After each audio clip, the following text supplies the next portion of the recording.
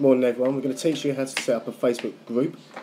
Go onto the group settings and type in your group name, your new group name. We call this the group, the selling page.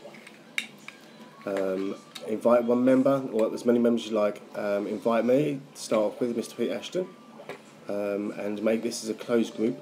Choose your icon. That's your group. That's set up. Now we're going to go to settings. And once we've done that, we're going to go on the settings part, and the first thing is going to talk about what your page is about. Your page is a selling page, so we're going to put on here, sell your stuff with our group. Okay, that's so simple, that one is.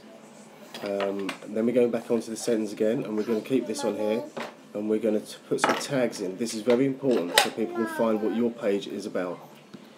And the first one we're going to be doing is looking at like for home business or home selling, or selling anything to do with your page and your group. So selling, you'll have 3 tags on here. I've put in a group. The group is hard to put and find the right interest on the group, so we're going to change that and put something else on. And it's going to be online shopping or mail online. People need to find your group. It's so easy. It gets more members, more people to sell.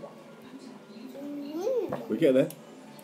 And then we have one more to put on, which will be, on this occasion, I think it'll be like a home business or a home interest of selling, so people can find it. There you go. Home business. Okay, the next thing we have to do is customise your email address and your page address. On this occasion, I'm going to put in sell you on my group.